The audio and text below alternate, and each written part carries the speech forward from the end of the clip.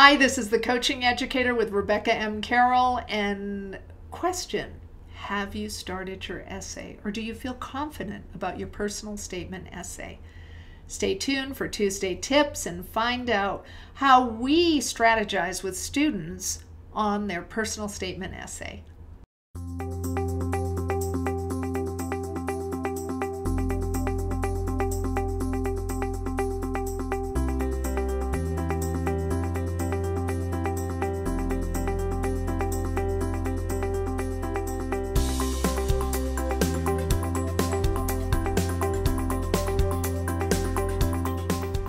So what are colleges looking for? What do they require in your personal statement?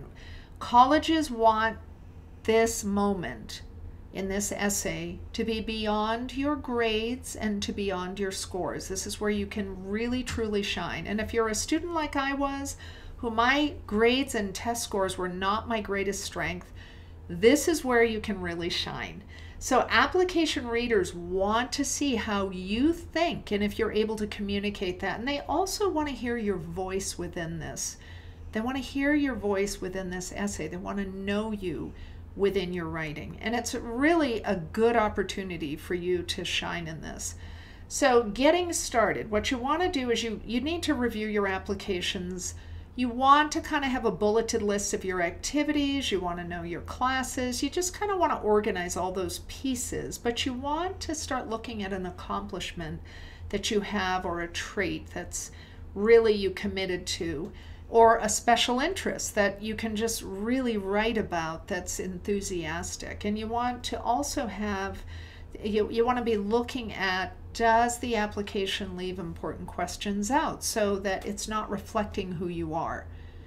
Because many times they'll ask for a lot of data, but it's not really showing them that you're different from any other student and why you should be on that campus, or why they should pick you over someone else. So you kind of have to do this identity development, and it's challenging because most students are not used to writing in this way, where you're actually highlighting who you are and communicating who you are. So it's important for you to be doing this. So how do you do this? Where do you begin? What do you need to be doing? Well, you need to understand that most essays are anywhere from 250 words to 650. And it's important for you within that framework to be able to get a lot accomplished and make sure that you're actually answering the prompt. So do this exercise before you even look at the prompts. Do the exercise of thinking about what has really impacted you greatly. I do have some students who are athletes who that is their biggest impact. But I also have people who are musicians. I have people who have come across really great mentors within their school programs, or have participated in some sort of community service or leadership project. These are all the pieces within school that might have impacted you, but you can also be writing about something that's completely outside of school. I have a student who actually helped build a house, and he had that opportunity because of a neighbor. Okay, I'm going to tell you, it's Nias. He's my cameraman.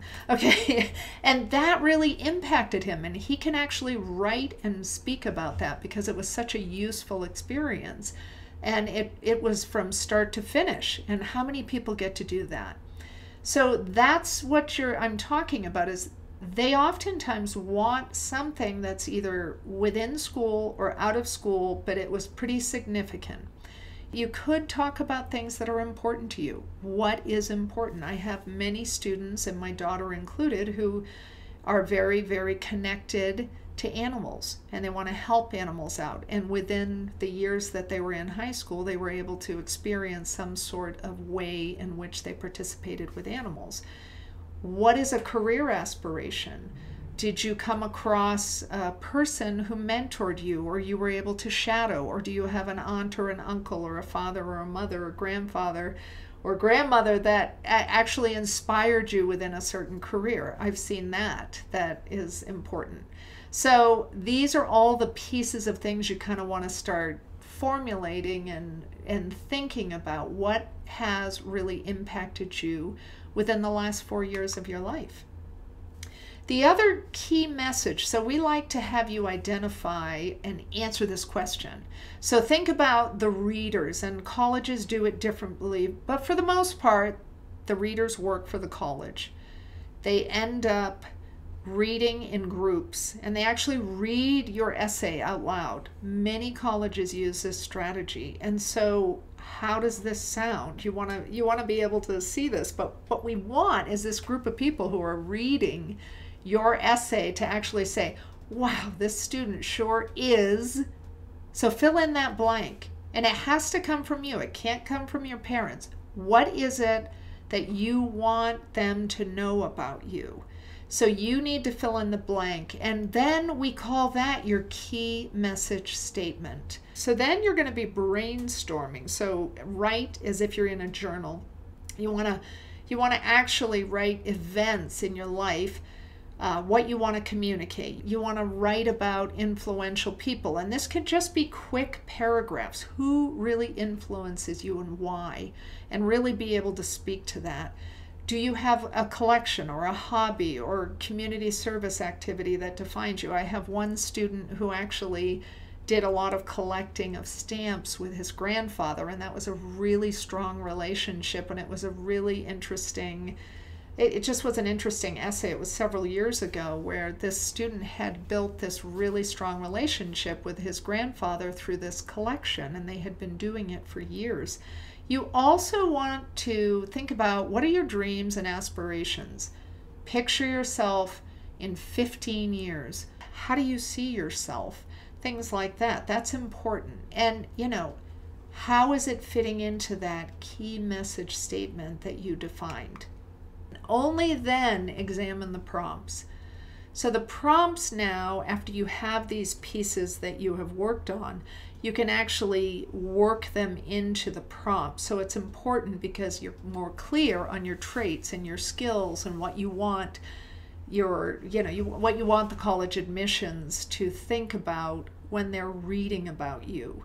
Who are you? You want them to identify you as a certain character. And be careful to not overgeneralize. We don't want you to say, oh, I'm awesome. That's not what we're doing here. What do you want? How do you want them to define you? That's the goal that you're working towards. You want to understand the type of prompt you're using. Some of them are intended almost like an interview, and you need to be able to keep it to you speaking about you. And I know that many students struggle. They start talking about either a parent or another person's perceptions. That is not what they're looking for. They are looking for you talking about you. So it's important that you keep it to that. And you want to make a plan and look for similar prompts that you could apply to other schools, or the smaller prompts for other schools. So many of the colleges have supplemental prompts. Many of the scholarships have supplemental prompts. So they've already have your main personal statement. But if you're writing about a piece, you can oftentimes tweak it a little to create another essay. So it's important that, especially if this is a huge thing that's been a part of your life, it's important for you to do that to reduce the amount of essays, because you're busy. If you're showing colleges that you're serious about going to college, you usually have a very full senior year. So this is not a school assignment. It's not necessarily an academic paper. It's important for you to understand that the admissions officers want to see that you could be a key member of their community. So you write the draft. Please understand that most drafts are 3 to 4 times you'll be drafting this essay to really, really solidify it.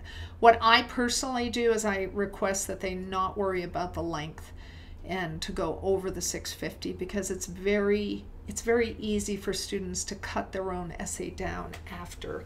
And you want to also have the hook. You want to grab them in that first paragraph. So it's important for you to be writing in a way that it's going to make them want to read after the first 2 or 3 sentences.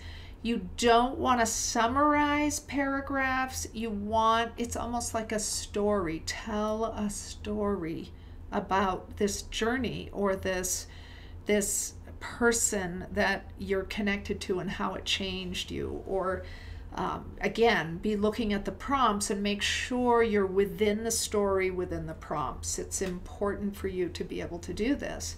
You want them to want to keep reading and to be intrigued.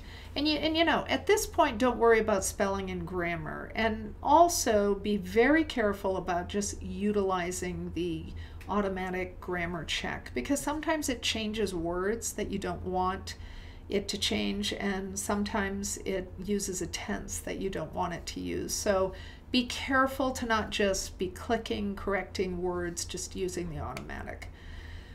Finally, you're going to be refining your essay. So you have put your essay away for a couple days, you're going back to it, you're rereading it, and you're making sure you're looking at the prompt, that it actually answered.